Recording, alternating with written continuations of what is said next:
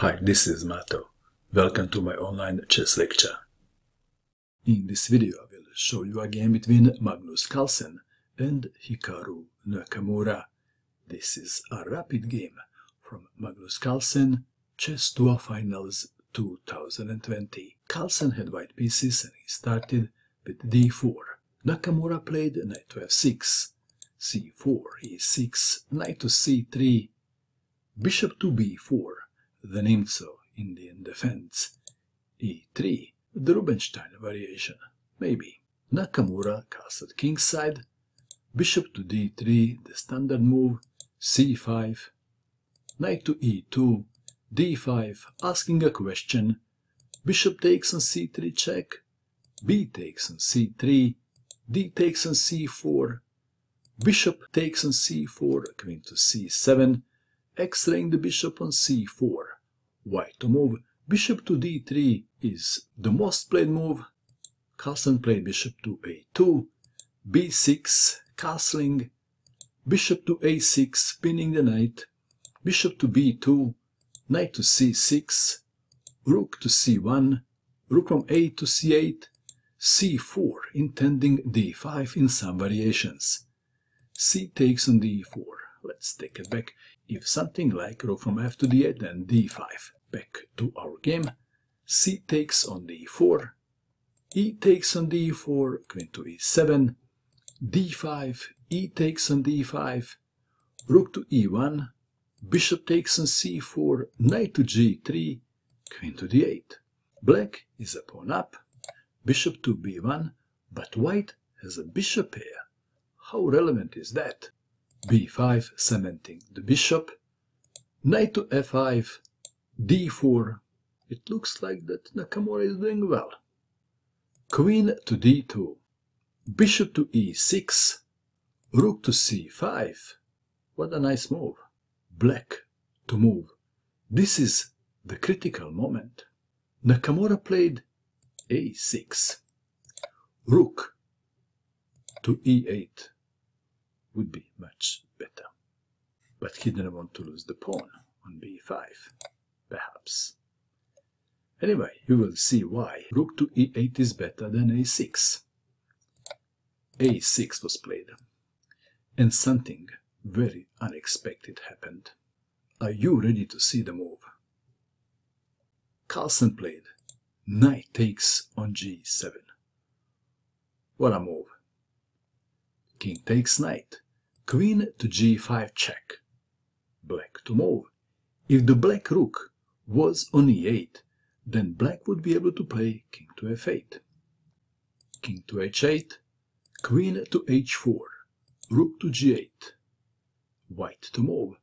What did Carlsen have in mind when he sacrificed the knight? He can't take on d4 with the bishop because the pawn is defended by the knight. Is there a solution? The solution is to remove the defender.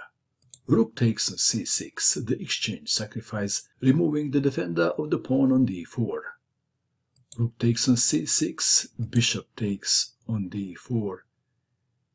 It is quite tricky for black to defend the knight now. King to g7. Queen takes on h7 check. Amazing rapid chess game. King to f8. Queen to h6 check. King to e8. Bishop takes on f6, attacking the queen. Queen to a5. Nothing serious, just threatening checkmate. It is white to move, and Carlsen played the best move, queen to e3. If rook to d1, then rook to d6, and black is okay. Back to our game. Queen to e3, queen to b6, rook to d1. Let's take it back. If queen takes queen, then rook takes on b6, and black is okay. But in this position, bishop to e4 would be quite a strong move. Rook to d1, rook to d6, bishop to d4. Let's take it back. If rook takes on d6, then queen takes on d6 and black is okay.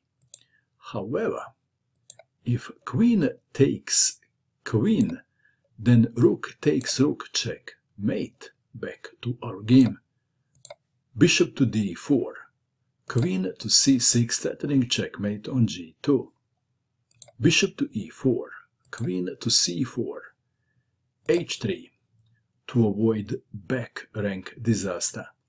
It is much easier for white to play this middle game now, because the white king is safer. King to d7, rook to d2, rook to e8, king to h2, bishop to d5. This would be a very good move if the black king wasn't exposed.